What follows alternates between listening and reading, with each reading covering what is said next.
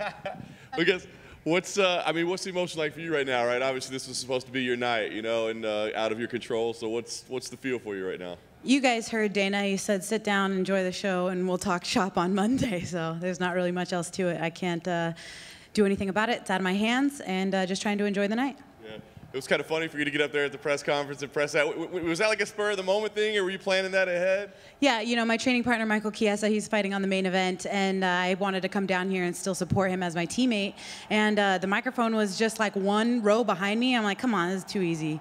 And I asked the Lene, the PR person, I'm like, hey, can I ask a question? She's like, go for it. And I was like, all right, I'm just going to do it. What'd you think of the response? Were you frustrated at all? Were you hoping to get something a little more concrete, or did you just have a little fun with it? Yeah, I mean, I was just, you know, flying off the hip. I wasn't sure what was going to happen or what he was going to say.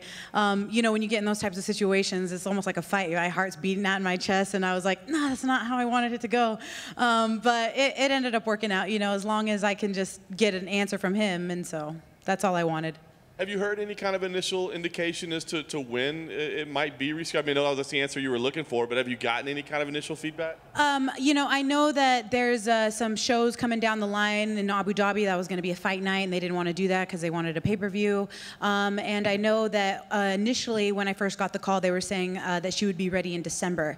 So, you know, I just got done talking to Dana. He says that they're going to talk shop on Monday and get something nailed down and concrete. And, you know, at the end of the day, the most important thing is I already know that I have the fight, and unfortunately, it didn't work out tonight, but I'm confident that later on down the road, it's definitely going to happen. If it is December, is that, I mean, I imagine the ideal would have been tonight, you know what I mean, but is December too far down the road, or is that just the reality of it? It's not ideal for me right now because I'm in shape, I'm ready to go. I've been training since March 1st, you know. I literally have been in 3 camps back to back. I went from Germain, fought a month later against Sarah McMahon. After Sarah McMahon, I didn't take any time off. I was going to fight Holly Holm. Holly Holm fell out of the fight, and they told me then I would be fighting Amanda. And so I've been in camp, 3 camps back to back, and I haven't fought since January. So it's a little bit frustrating. I feel like you bleed me dry. Like, what is this, your game plan? You know what I mean? Like, what is, you know, the motive here? Especially because I heard from a teammate of hers that she hasn't even been training. And even when she was healthy and is healthy, she has barely been in the gym. And so that part is frustrating for me because I have been making this fight my top priority. I have been living in the gym. My house is a launching pad. I literally just go there, change clothes, take a shower, and go to the next one. My kid has been, you know, taking all the sacrifices just like I have. She lives in her car seat.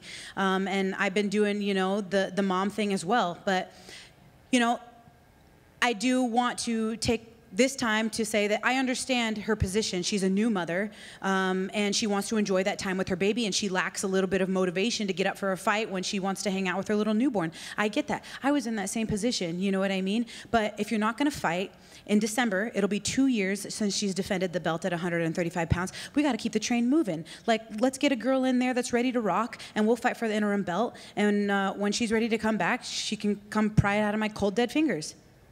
Well, I guess a lot of it will depend on, you know, exactly what day plays out. But what is your plan now? You just mentioned all the sacrifices you made. I mean, do you feel like you need some time off and let's get out of the gym for a little while, or do you feel like, you know, let's go right back in there and stay ready? It's just great for me. I'm just going to continue to get better and continue to hone in on my skill set and just do everything that I need to do to make sure that when December rolls around or whenever she's good and ready, I will be ready.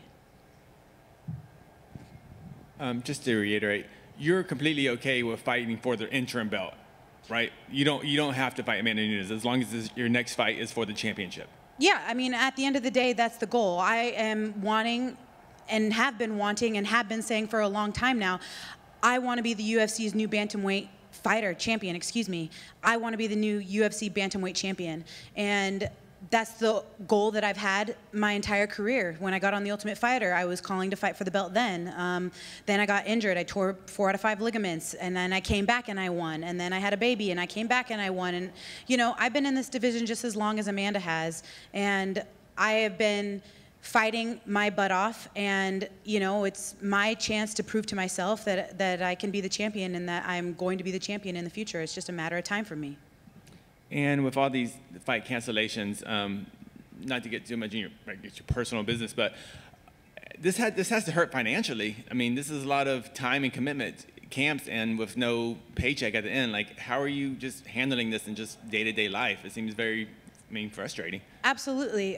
You know, I have been flying girls in. I've been paying for their food. I've been renting cars. I've been paying for hotel setups. There's been a lot of expenses occurred on my end. I have coaches, you know. I have a daughter that I need to feed, you know. So this is just, it feels like the rug has been pulled out from underneath me. But again, I just want to reiterate, I'm confident in the UFC, and I'm confident in them being able to get a deal done. And I know that, you know, it wasn't tonight, but it is going to be in the future, and when that day comes, I will be ready.